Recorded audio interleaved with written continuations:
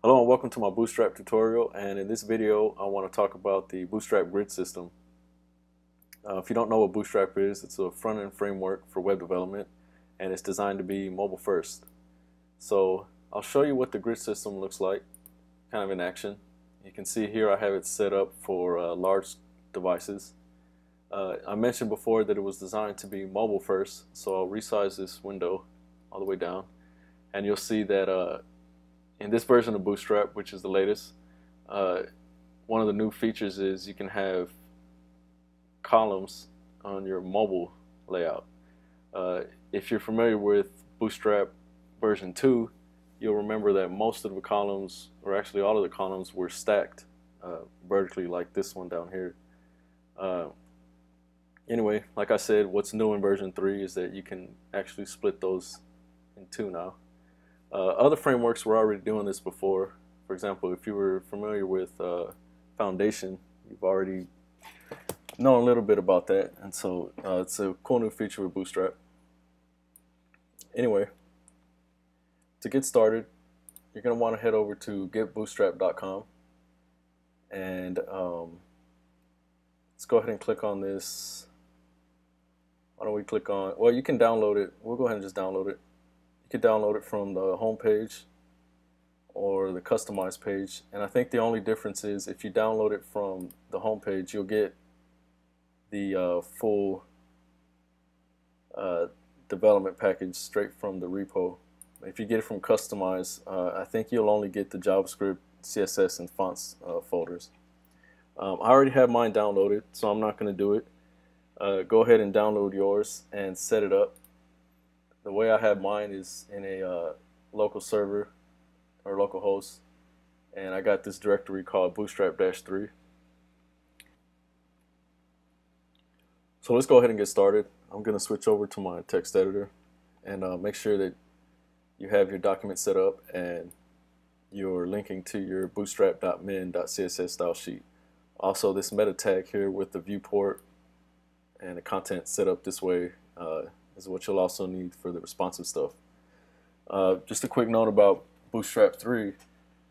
It's only supported in IE8 if you use respond.js. Now for this particular video, I'm just going to focus on the grid, and I'm not going to be doing too much with any of the more advanced features in Bootstrap, so it's best to use one of the more modern browsers, at least for this video, and I'll talk about using respond.js and maybe a few more videos.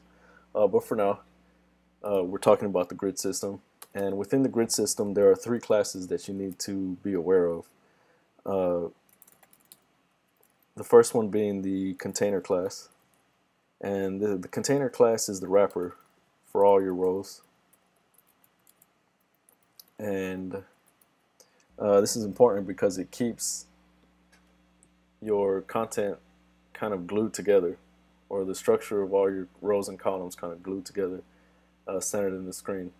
You don't have to use the container class, and I'll show you why in a minute, but just know that this one's optional for the grid classes. The next one is the .row class, and what this class does is it sort of acts as a I guess you could call a layer for all your columns. And so what the row class does is it breaks down your page into sort of blocks or rows. That's why they're called rows, and they contain your columns or your column classes. And why don't I just change that to contains all your column classes? And you don't have to type this stuff out. This is just for instructional reasons. Don't worry about it. Just main focus is getting rid of your understanding your column classes. Now this part is where it gets a little tricky because they're kind of the prefixes here for these column classes, as you can see, are not the same for all devices. So when I get down to medium, you'll see that they change, and when I get down to smaller ones, you'll see that they continue to change.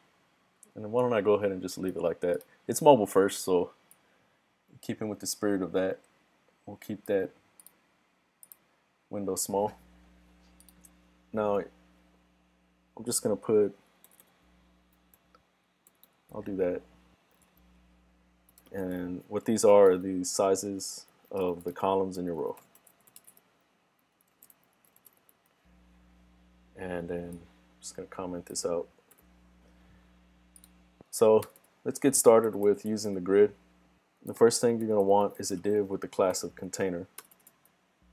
And it's going to be, remember, the container for all your rows. And within that, we'll just make one row. And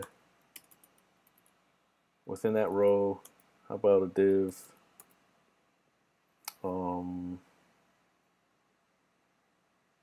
We'll go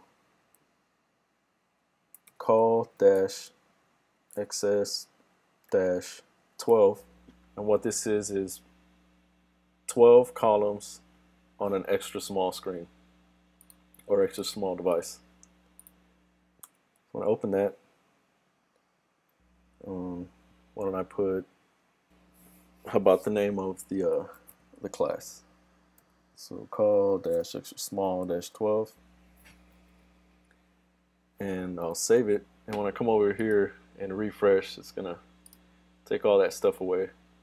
As you can see, our text here from when we put in, I'll add a style layer to it, so it'll make a little bit more sense. How about call dash XS that's 12, and I'll give it a height of 100 pixels.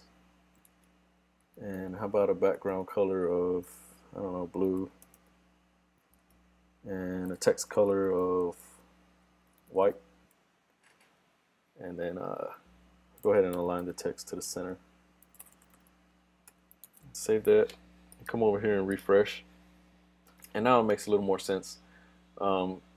So remember, your container class is going to contain your row, and your row will contain your columns. And since we went with a 12 column setup on extra small devices, it's going to go all the way across the screen.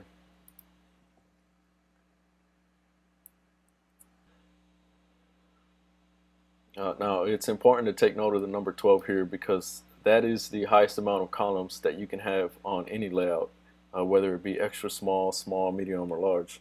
So if we were to put call dash XS dash, I don't know, 15, it's not going to work. That's not how it's set up. Bootstrap 3 is set up to have 12 columns across the board, pretty much. It's pretty much a brief intro to the grid system. In my next video, I'll get a little bit more complex with it, and we'll learn about nesting columns and creating split grids on small devices, and learning how to push and pull them on larger devices. So thanks for watching this video. Like and subscribe, and thank you.